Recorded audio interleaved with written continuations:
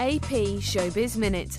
Madonna's kicked off the North American leg of her Sticky and Sweet tour to rave reviews.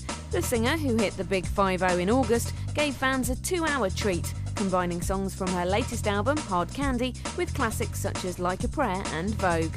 Madonna's concerts continue until December.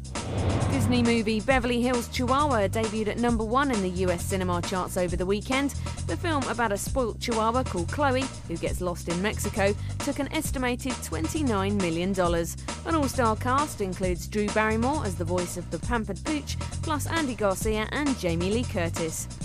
Janet Jackson's postponed 3 more of her shows because of her undisclosed mystery illness. The star's back home recuperating, following doctor's orders that she was not to perform and is now awaiting further treatment. Janet's Rock With You tour is her first in 7 years. This is Hilary Fox with AP Showbiz Minute.